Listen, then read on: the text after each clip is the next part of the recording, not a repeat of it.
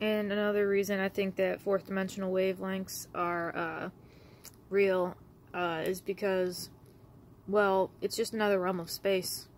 And there's objects there, and what are they made of? They're made of like holographic film strip material, kind of like this shirt. That's why I have this shirt as a film strip to remind me of the law of attraction.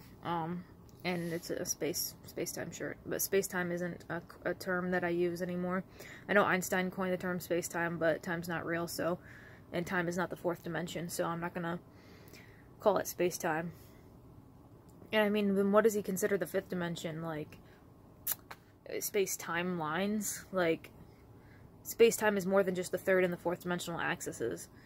But, I think that, you know, fourth dimensional wavelengths, are a really easy concept to understand once you realize that fourth dimensional objects behave like third dimensional objects. They're just holograms. And everything's kind of just a hologram projector, from source. Like, basically, source is the energy projector, and it projects through a shadow. And the film strip is the frames of time. I'm gonna find the frames of reality. Yeah, the frames of reality. What a tesseract. A tesseract is two 3D boxes, and a 3D box is a bunch of two-dimensional kind of film strips.